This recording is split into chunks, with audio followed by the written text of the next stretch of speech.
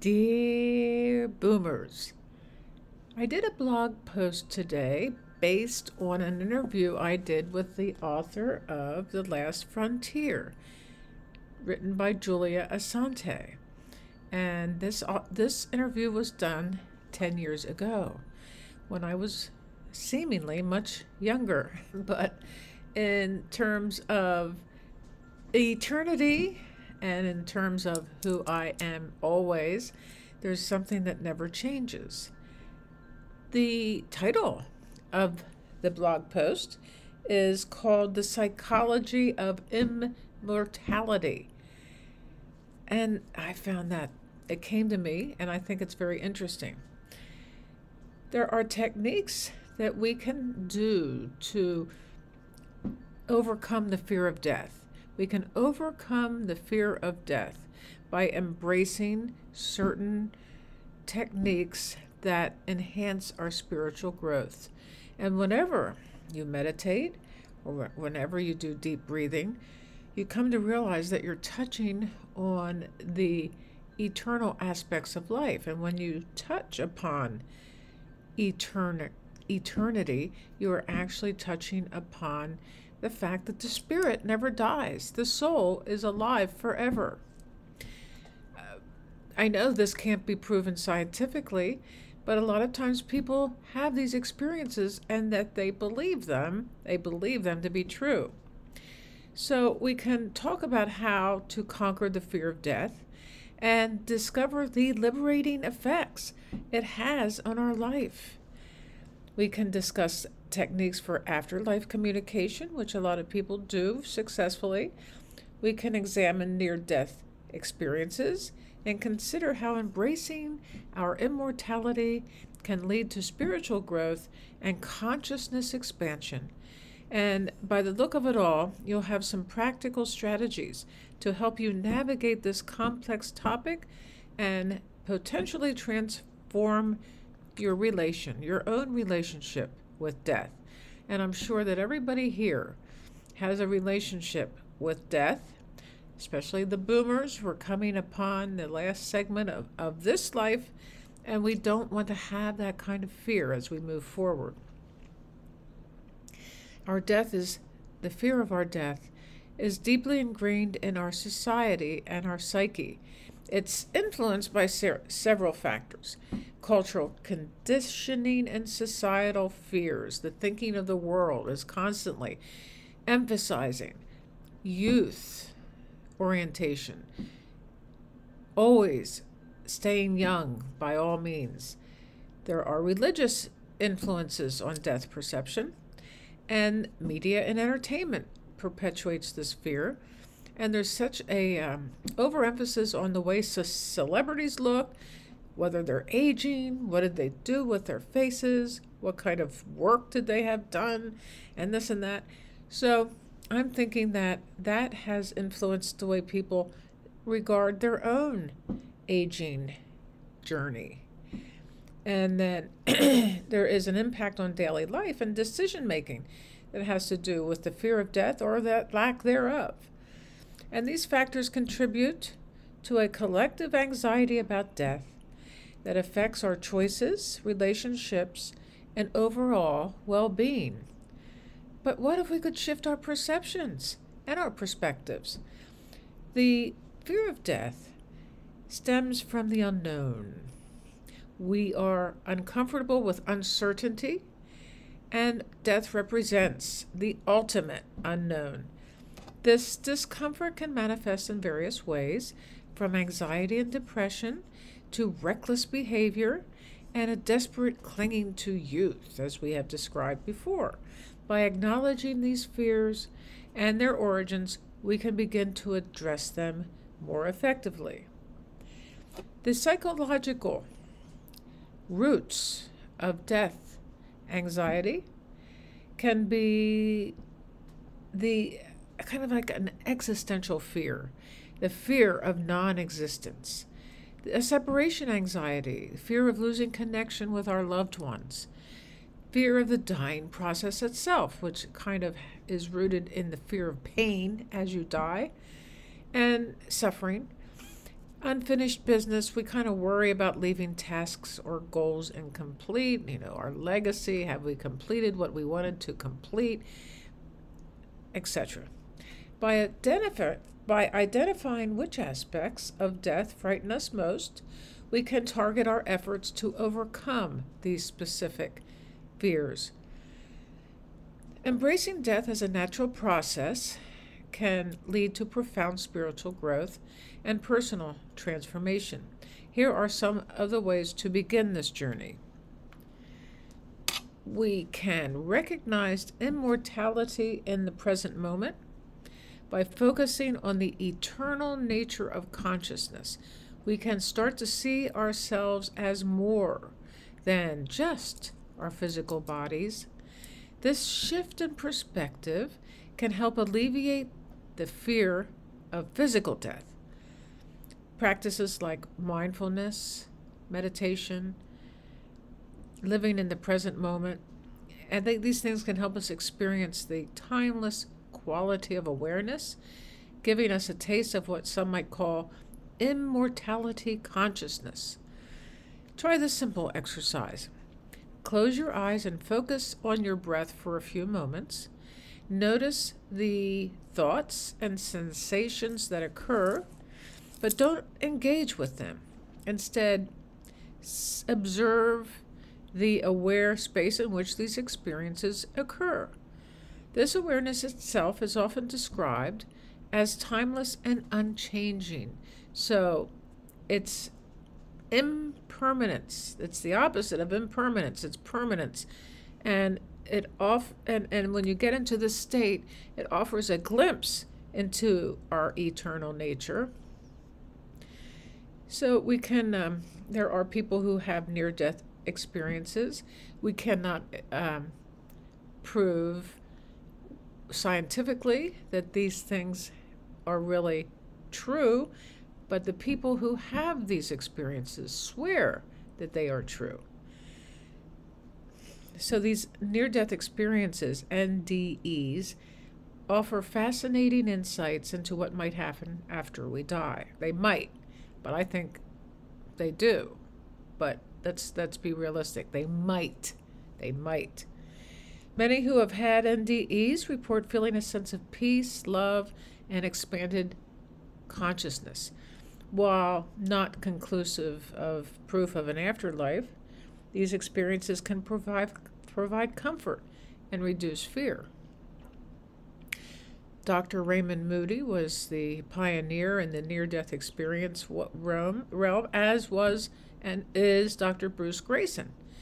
They have documented thousands of NDEs, finding common themes such as the out-of-body experiences, such as encounters with deceased loved ones, such as a sense of unconditional love and acceptance. Unconditional love is part of this experience. It's very, very enlightening. And then there's a life review that happens, and then there's a reluctance to return to physical life. But there's an awareness that their jobs have not been completed and they have something left to do. So they either come back or they don't. While skeptics argue that these experiences are simply the result of a dying brain, the consistency of reports across cultures and the profound life-changing impact on those who experience them suggests that there might be more to the story. Practices like meditation, mindfulness, and breath work can help us tap into the expanded states of consciousness. These experiences can give us a taste of the vast nature of our being beyond the limitations of our physical lives. It kind of gets us into the quantum fields instead of the matter. As we've discussed so many times on these videos, the lower frequencies of unforgiveness, of resentments, of guilt, blame, etc., do not help us move past and get into the higher states of consciousness and also the higher levels of, consciousness that are very important for our evolution as a human being. I guess we can all train ourselves to be a channel for these things. According to some experts, we all have the innate ability to communicate with the deceased. It's not a special gift reserved for a select few, but a skill that can be developed into a practice and with intention. The democratization of mediumship challenges the notion that death creates an insurmountable barrier between the living and the dead. To tap into your own mediumistic abilities, start by creating a quiet, contemplative space. Set an intention to connect with a loved one who has passed, and remain open to subtle impressions or feelings or thoughts that may arise. Write them down. With practice, these impressions may become clearer and more specific. These are the various methods for after-death communication, which include meditation and visualization, automatic writing, dream work, working with a professional medium or channeler. It is important to approach these practices with an open mind and heart while also maintaining a healthy skepticism. One effective technique is to keep a dream journal. Many people report vivid dreams of deceased loved ones. By recording these dreams and looking for patterns and messages, you may discover a new channel of communication with those who have passed. And society can be transformed through death acceptance. As we individually work to overcome our fear of death and dying, we can contribute to a broader societal shift. This transformation can have far-reaching effects. It's a paradigm shift. We have to shift the paradigms of fear of death to a psychology of immortality. When we're no longer driven by the fear of death, we may be less likely to engage in greed, exploitative,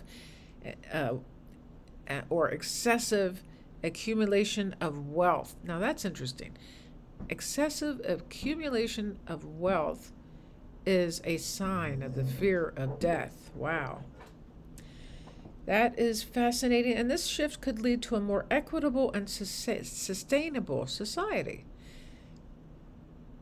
We give away things. We are no longer withholding our great wisdom that we have accumulated through a lifetime.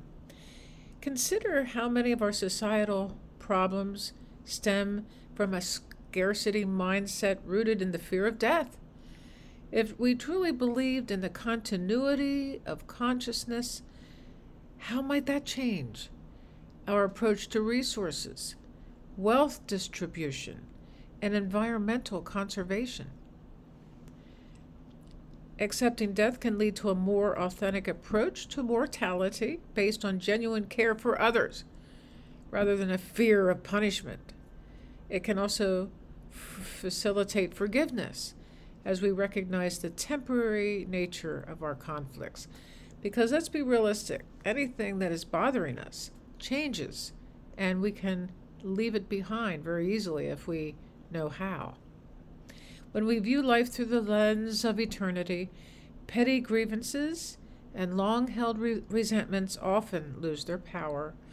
This shift in perspective can lead to more harmonious relationships and communities. Without the looming fear of death, we may feel more free to express ourselves creatively and pursue our passions. This could lead to a renaissance of art, innovation, and personal growth.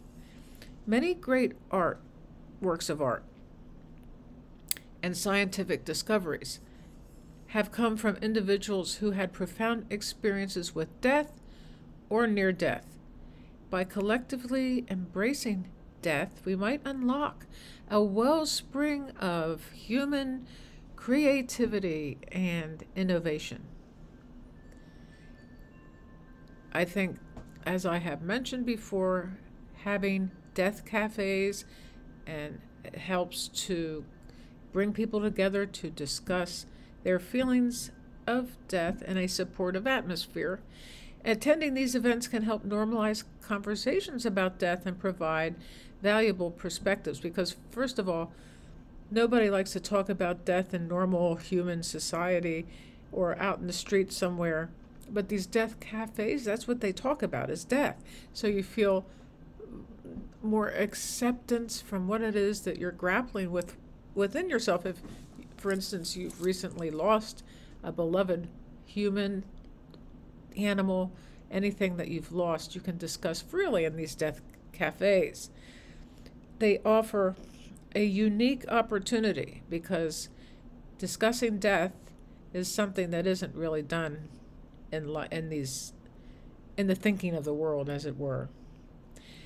Incorporating practices like gratitude journaling, meditation, contemplative walks in nature cultivates a sense of connection to something larger than ourselves. These daily rituals can help shift your perspective from a limited mortal viewpoint to a more expansive, eternal one. Each morning, spend 5 minutes contemplating the eternal aspect of your being. This could involve reflecting on the unchanging nature of awareness, the interconnectedness of life, or the cyclical patterns in nature that suggest continuity beyond death. It's really a privilege to live in the 4 seasons, whereby here we are in the summertime. It just came, summer's here, and then it's going to gradually, the days are now going to start getting shorter, and we're going to head into autumn when the beautiful greenery of the tree leaves will fall. We get into the dead of winter, and every season has its beautiful opportunities to witness life, death, rebirth, regeneration. And the more we look at life that way, the more we will have a more joyful, more accepting, more, the witness that steps aside and watches it all instead of getting knee-jerk reactions is what happens. So we can have a bucket list with a twist. Instead of focusing on experiences you want to have before you die, focus on the qualities you wish to embody and the impact you want to have on the world. This shift in perspective can transform your bucket list from a race against time to a road map for a meaningful life. By embracing death as a natural part of existence, we can transform our lives and our world. We can live more authentically, love more deeply, and contribute more meaningfully to the world around us. The journey of overcoming the fear of death is not always easy, but it's infinitely rewarding. And it might be good to surround yourself with people who are on the same journey, who uplift you with positivity, and to realize that the more you do this, the more supported you will be. Instead of just thinking that you need to surround yourself with anybody and everybody who are on a chaotic path, you need to surround yourself with people who will empower you, support you, and love you. So as we learn to dance, dancing with death, we may find that life itself becomes richer and more vibrant and more beautiful than we ever imagined. So please look at this video that comes up over here and check it out and subscribe. Bye-bye.